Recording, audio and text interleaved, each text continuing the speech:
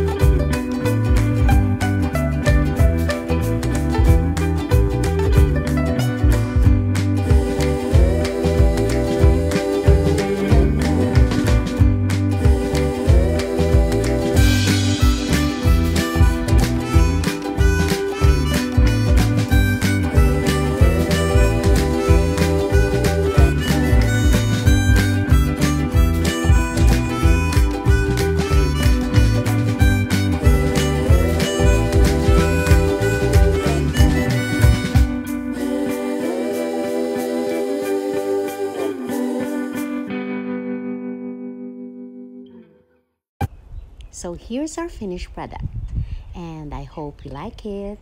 So if you like it, please comment, like, and share. And also, for those who haven't subscribed yet, please subscribe and hit the bell button so you can be notified whenever I have a new video. So thank you again very much for all who are supporting this channel. Thank you, and see you on my next video. Bye.